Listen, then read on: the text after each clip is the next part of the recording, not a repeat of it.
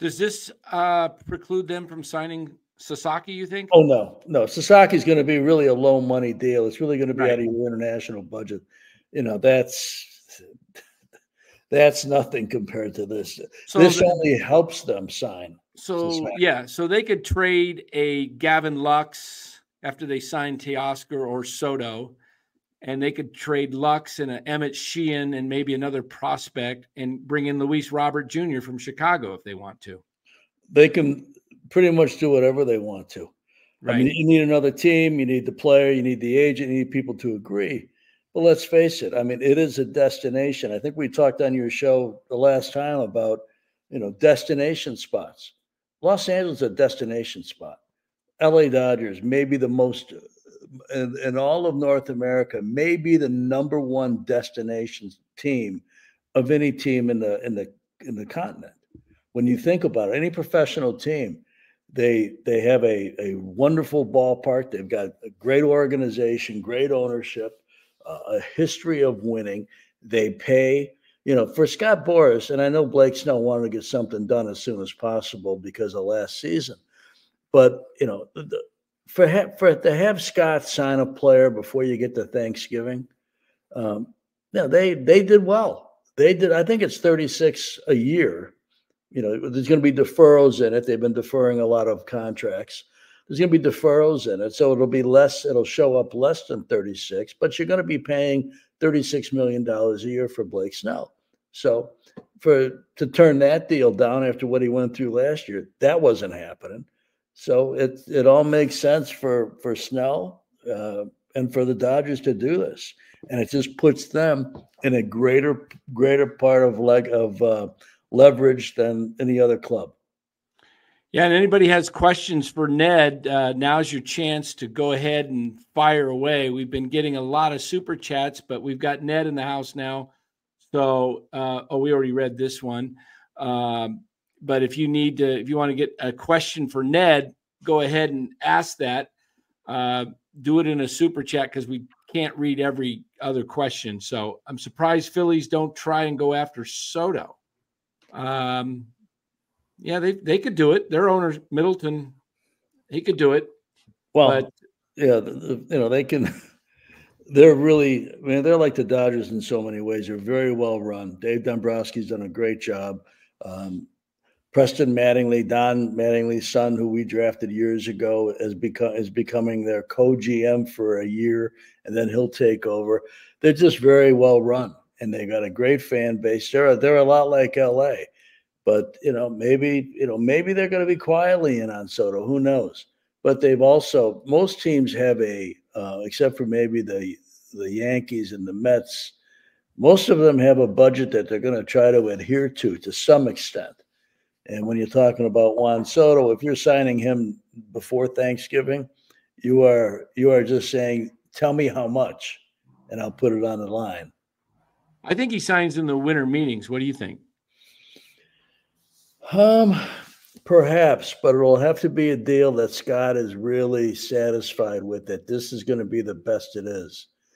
Maybe this precludes, you ask about Sasaki, this may preclude the Dodgers going after Soto unless the market crashes and he'll take a short-term deal like Snell did last year.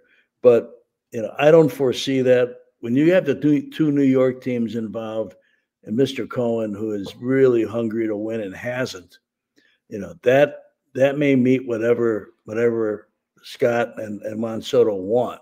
Yeah, I've said on this show, I think it ends up over 700 because I just think that it gets a little crazy and Cohen just goes, screw it. Yeah, the guy's worth easily.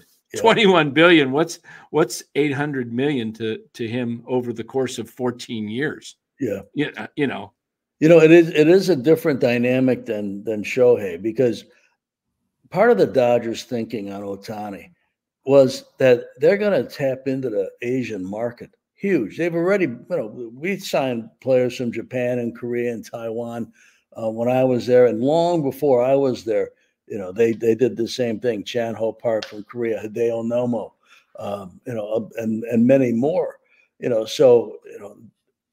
They knew that they could recoup a lot of the finances of it, especially the way Shohei structured it with all the deferral. Yeah. And this is what they do for a living. I mean, they make money. That's what they do. And so they will pay for Shohei in a heartbeat. Now, does Soto have the same type of marketability outside the United States? I don't think he does. I don't know if people will pay to go see Ohtani play. There's no doubt. He is what you would call in the old days a drawing card. You look at the Babe Ruth plaque at Cooperstown, it says baseball's greatest drawing card. You know, I don't know how many other players. I mean, we can go around the room here, or we could ask fans, you know, who else would you pay to see play? Would you pay to see Juan Soto play? I don't know that you would. Maybe you would, maybe you wouldn't. But you'll definitely pay for Ohtani. Right. And I think the genius behind Ohtani and the Dodgers deal was that Ohtani came to them supposedly with the deferral so that they could sign other players. The Dodgers reportedly made $120 million last year off of Shohei Ohtani. So that basically allows them to go get a Juan Soto, and they don't lose money because yes and no. But at some point in time, you know, do you want to be paying a luxury tax that is, you know, off the charts over and over again? And there's other ramifications than just a dollar figure. Plus, you do have to build a team. Now, you know, Juan Soto has been the best player on pretty much every team he's played on, you know, and even better than, you know, Aaron Judge in some people's mind. Not as much power, but a better hitter, perhaps. Tough to say, but at least to equal to it. You know, you come to LA, you're one of a handful of guys that are in that elite category. The one thing that I think appeals to the Dodgers without knowing anything on the inside is the market crashes and it's going to be a short-term deal. Okay. Because when Shohei doesn't pitch, he's going to DH.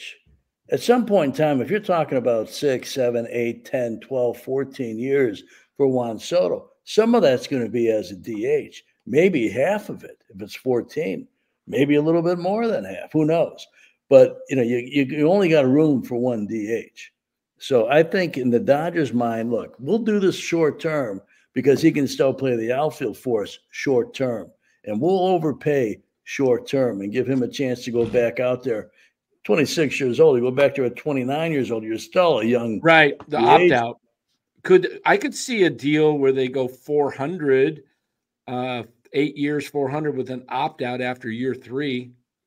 Something like that. Yeah, you'd have to structure it to really almost encourage the opt-out. Right.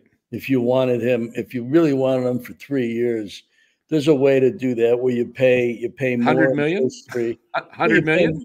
Well, you pay more in the first 3 than you do the last 3. Yeah.